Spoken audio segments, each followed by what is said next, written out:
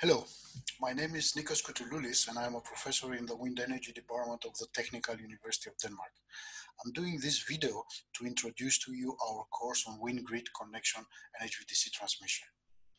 When we talk about grid connection of offshore wind, we refer both to the electrical infrastructure, cables, substations, offshore transformers, compensators, converters, and so on, used to collect and transport the power to the onshore grid, but we also refer to the grid code requirements and control solutions for fulfilling them, both for HVAC and HVDC transmission.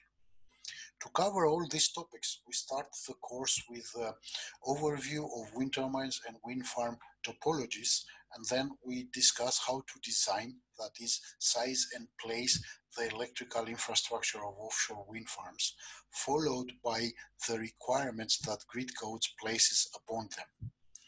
Once those requirements are defined, we are then looking at the control solutions, both of the wind power plant and the wind turbine level, to fulfill these requirements.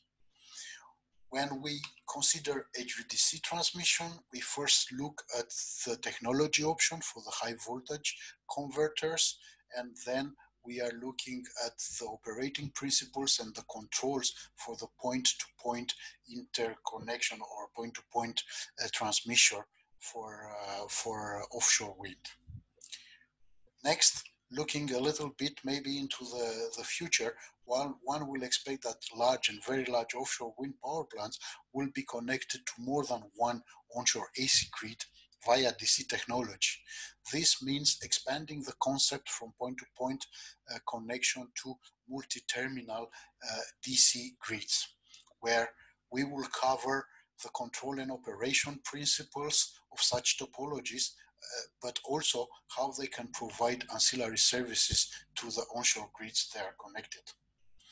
But what I like most about this course is that we apply the learning by doing concept, combining theory and practice of modeling with computer simulations.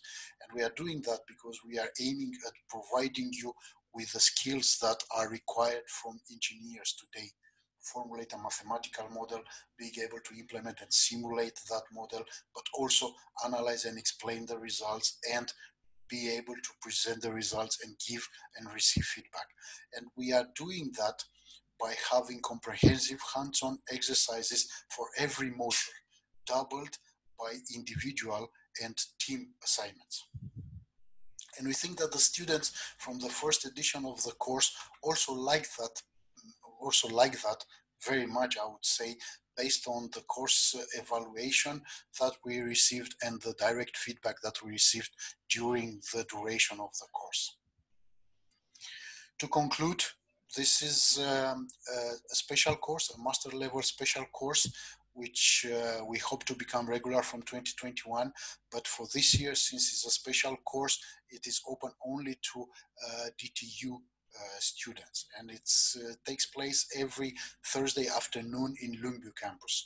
To sign up for the course, you need to send an email to the studies at Wind Energy DTU DK by 16th of August.